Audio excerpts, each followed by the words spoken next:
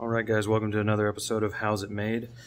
Today we have a Ridgid 12V hammer drill, and we're going to be taking it apart, seeing how it's made, and how's it made, how good is it made. Also seeing if there's any manufacturing inefficiencies or ways that parts could have been designed that would have saved the company some money or made the product a better product for the consumer. So let's start. Let's take it apart because these housings are going to be a lot easier to see separated.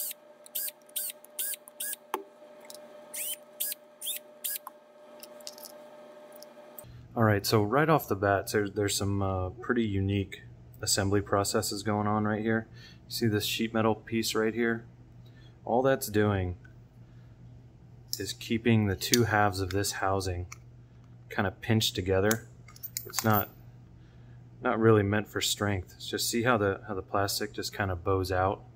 You know, even if I pinch it where the screw is, you can still see a little gap there that isn't there when you pinch it.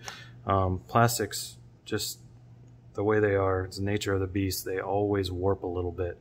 And so unless you put screws like every quarter of an inch, you're going to have a little bit of warp. So this is a really inexpensive way to improve the form and fit of these two housing parts.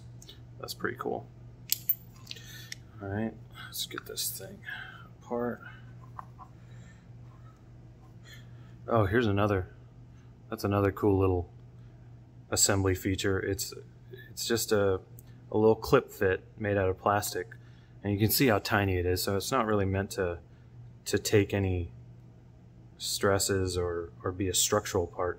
It's just meant to keep those two halves of the housing as close together as they can for the quality look and feel of the product. That's probably something that you won't have in something you get from Harbor Freight or a lesser brand than Ridgid. So that was the only thing holding it together after the screws. So all right, here we go. So let's set that aside. We'll get to those parts in a minute. But there's so much going on here. So all right, let's start with the overmolding process itself. So this is a hard plastic. Everywhere there's an orange skeleton basically of plastic, and then probably within the same tool they do a secondary injection process of the rubber, the soft rubber grip. And there's a couple of reasons you would do that. One is for cost. If you don't have to take the orange part out of one mold and put it into another mold, that saves labor, saves time, you don't have to have two machines. You can do the same thing in one machine. And another benefit of it is if you do it in the same mold, this rubber will actually be injected onto this plastic when it's still hot. So if you make the polymers similar, you can make them actually slightly chemically combined because the plastic is still hot when the rubber gets injected on the top of it. So that's pretty cool.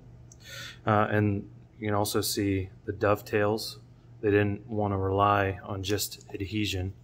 So you can see I can break that adhesion pretty easily.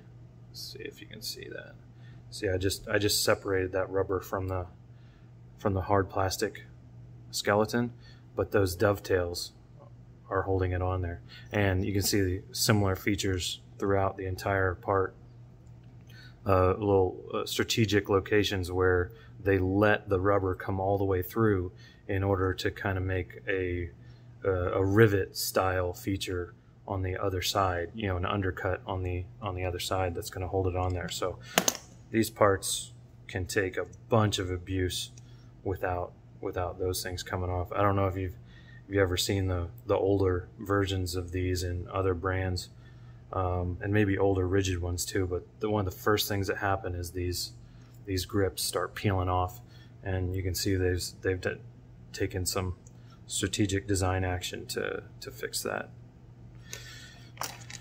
And yeah, here's three things in one piece.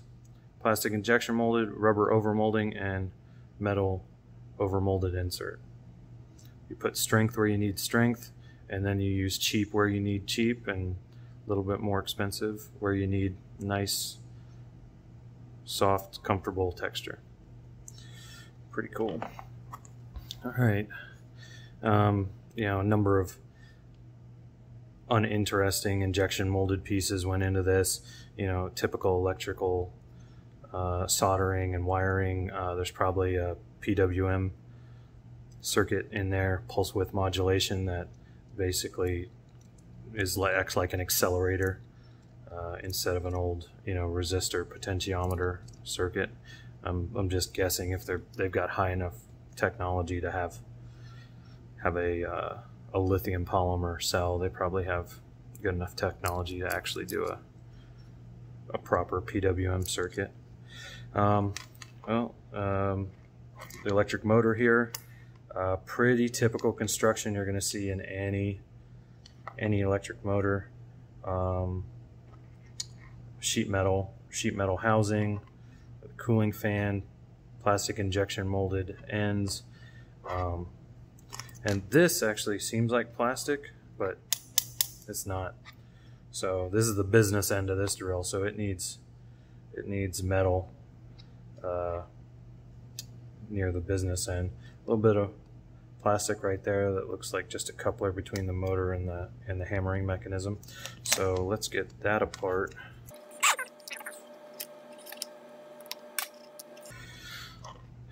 All right, so this is one area, the magnets inside the motor. This is one area where you can instantly tell whether it's a Black & Decker, or Harbor Freight, or a good brand like Ridgid. This is metal.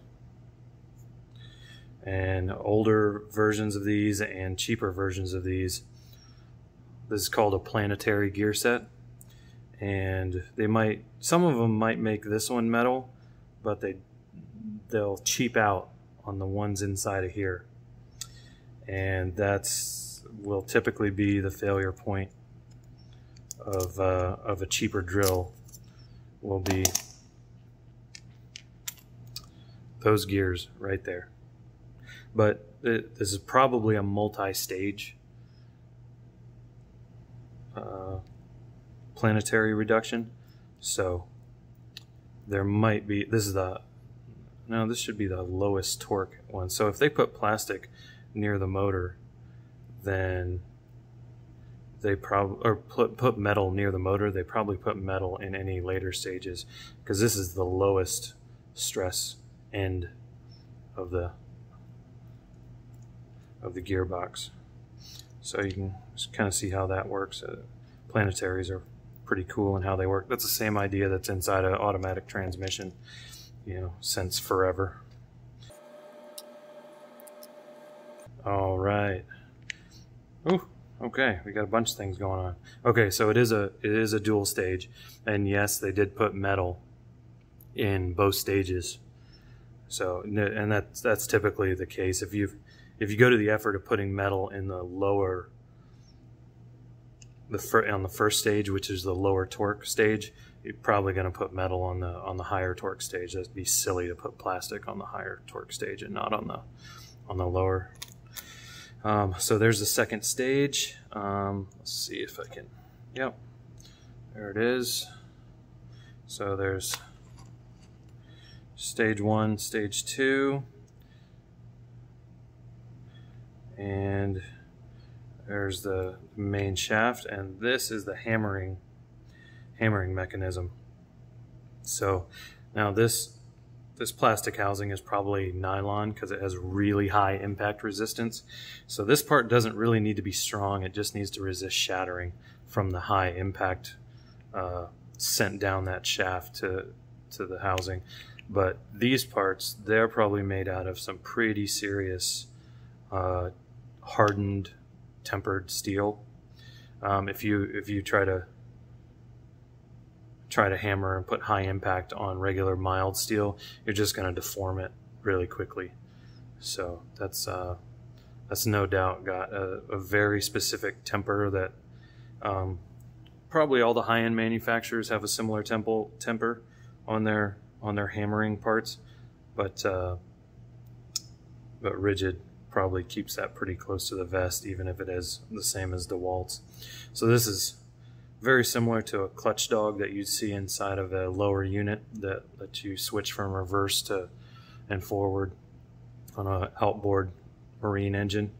Very, very similar design, and probably very similar material properties needed in that.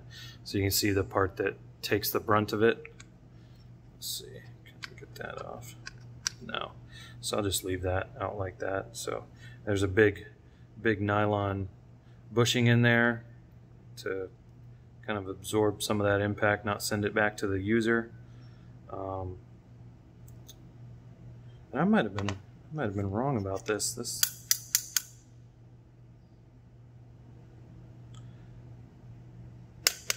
No, that whole thing is plastic.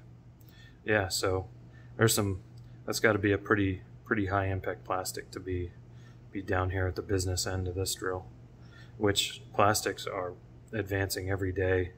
It's amazing what you can do with them, and the strength and durability that you can get out of them now, but nowhere near what these two pieces of steel can do. Spring shaft, there's probably a mild steel shaft because that shaft doesn't really need to take any brunt of any impact, although whatever the coupler is in there, that probably has to be pretty hard.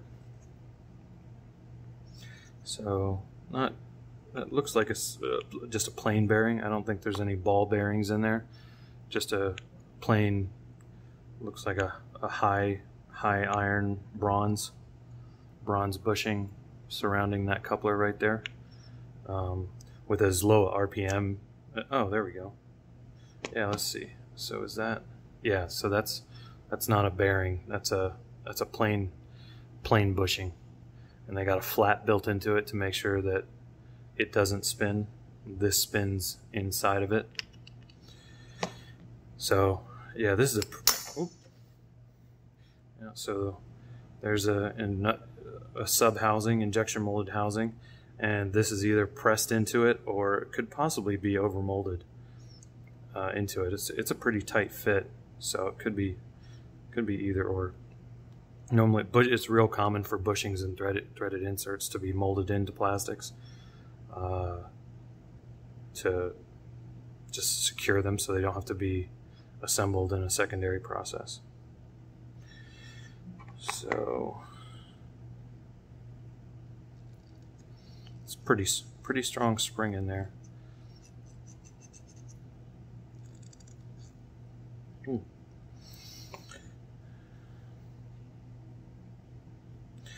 All right, well, that about wraps up the Ridgid drill.